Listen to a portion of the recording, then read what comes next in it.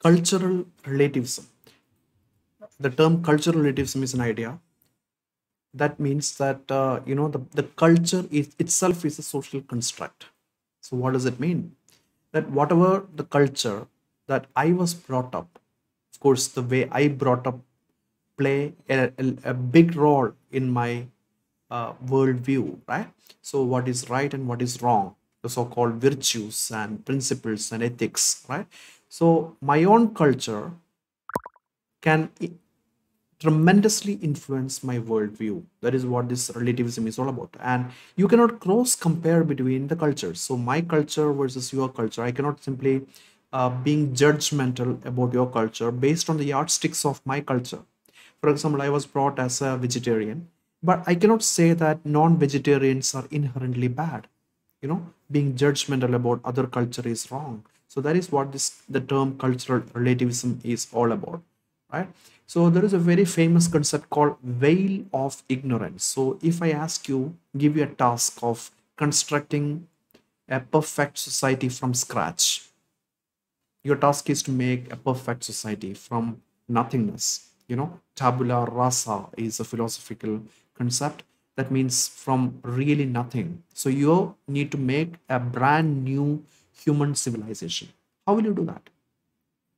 So to do that, you need to wear a veil of ignorance. So what kind of ignorance is that? Ignore the fact that how you were brought up. Don't let your own cultural, feelings and upbringing influence your way of thinking what is right and what is not. So John Rawls designed this thought experiment, and according to John Rawls, everybody will do something called original position if you wear this veil of ignorance. Two principles are common across the cultures around the world. So these two principles are, one is liberty. So everybody want to be free and fair, and the fair, justice, right, or equality. So free and fair, liberty and equality are the original positions. If you wear this veil of ignorance, so that is the nutshell of this topic. Do search out in my new book called Life Skills for an in-depth coverage of it, right? So there is a very famous proverb: when in Rome, do what Romans do. So whenever I go to a country, I don't look for an Indian restaurant. I eat what they eat, right? Experience the local culinary delights, isn't it? So yeah, so relativism is that the cultural relativism is that there is it's like Einstein's relativity principle, right? So don't cross compare it, and don't use your own judgment, like especially when it comes to moral and ethical values.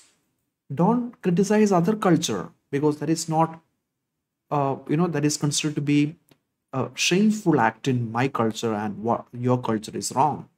Don't be like that. you know so of course we don't really have anything called universal human rights. So some acts, what is coming to my mind is something called genital mutilation. Female genital mutilation is the mutilation of the female genitals in young girls. So some cultures practice it, especially in Africa. It's considered to be very bad. It's a cruel thing, right? If I consider as an Indian, or the Africans are doing female genital mutilation, many people are criticizing. They're writing blog post. They're you can see a large number of videos criticizing FGM. How about male genetic mutilations, also known as circumcisions? Many cultures practice it. And do you know this genetic mutilation is inherently bad? Can UN make this kind of statement? No, they can never do that. The reason is that circumcision is part of religion in many of the Abrahamic religions of the world. And if you do that, if you think that all kinds of so the genital, not genetic, I'm sorry, genital, right? So all types of genital mutilations are bad. If you say that, then it comes to their belief, right? People who are practicing this male or female genital mutilations, They think that, okay, you're criticizing our own core belief. That will lead to something called cognitive dissonance and Semmelweis reflex. What is this Semmelweis reflex? It's like, as a reflex action, they violently protest when you criticize the core belief or the cultural baggage. So that is why a universal statement of the human rights itself is not possible.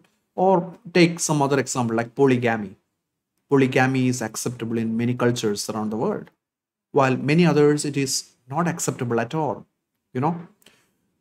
So that is the in a nutshell, the topic of cultural relativism is all about, right? So don't use your own yardsticks to make sweeping generalization about somebody else's culture.